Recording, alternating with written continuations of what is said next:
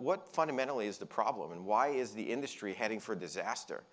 It's because they focused entirely on malware and not thinking about the breach. It's one of those things where I would always go into a CIO or a CISO and say, what's more important? Is it stopping the breach or is it stopping a piece of malware? You know the answer? 100% of the time it's stopping the breach. But why is the entire industry trying to stop malware? One of the things that I saw was that the current architectures that we were dealing with before we started the company, they look like 1990 architectures. Client server, there's 18-month development cycles.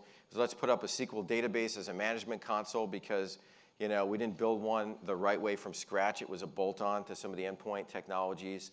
It just felt like something needed to be done radically different than the status quo. There's a lot of folks who, when you basically said, we're going to deliver endpoint security from the cloud, they said, no way, impossible. So if we look at today, where we are, we've kind of broken this out into 3 areas, right? We separated into endpoint security, next-gen AV and EDR, threat hunting for security operations and IT hygiene, threat intel, and search for intelligence, right? This is all being driven by the platform, which is all powered by machine learning and AI.